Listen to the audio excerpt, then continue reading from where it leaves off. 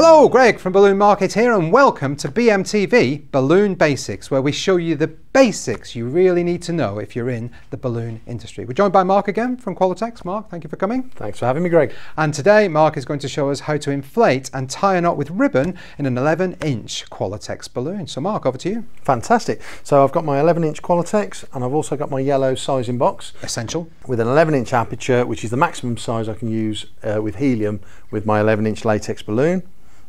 I'm going to take my balloon inflator, and I'm going to make a really good seal around here, so that there's no chance of helium escaping while I'm trying to size it. It'll give me a lot more control. And I'm going to start to inflate in a controlled manner into that aperture.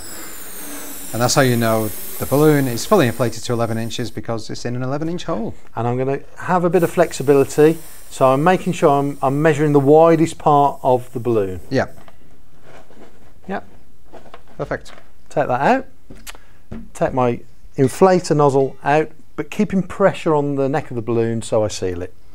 I'll then take some 5 mil curling ribbon, and I'll lay that over the neck of the balloon and just lay that under my finger.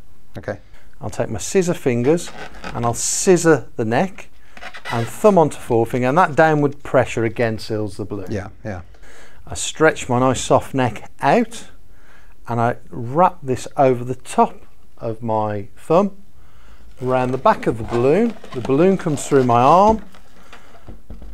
This finger's now redundant, and I place the full bead of the balloon in between my thumb and my forefinger. Yeah. I can now gently roll the neck and pull the bead through, and it will be tied directly around the ribbon. Perfect. And there you go. That is how you tie an 11-inch balloon with ribbon. Mark, thank you very much for that. Thank you for watching. Thanks for subscribing. See you next time. Bye.